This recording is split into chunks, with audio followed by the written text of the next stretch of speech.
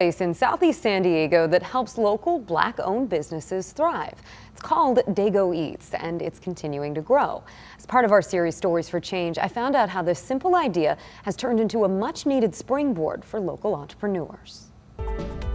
This is what the parking lot of the Synergy Center on Imperial Avenue looks like on the last Sunday of the month. It's just a way to just gather and show support. Tanisha Smith is the co-founder of Black San Diego, an organization dedicated to empowering the community. Our first Dago Eats was January of 2021, and it is the very last Sunday of every month from 1 to 5. The response was overwhelmingly positive.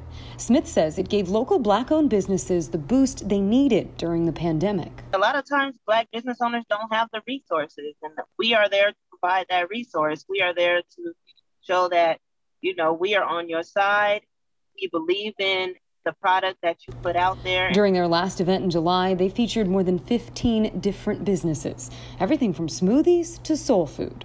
They have a place to showcase their culinary talent if they don't have a storefront. So we kind of provide the space for them to have somewhere.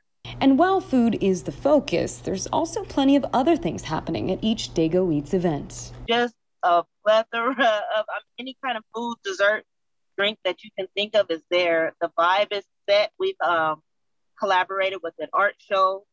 The last Dago Eats, we have a DJ who has the music going. A mix of entertainment and food that's proved popular for this pop-up festival, helping the local Black culinary community thrive. If you'd like to go, the next Dago Eats event is Sunday, August 29th from 1 to 5.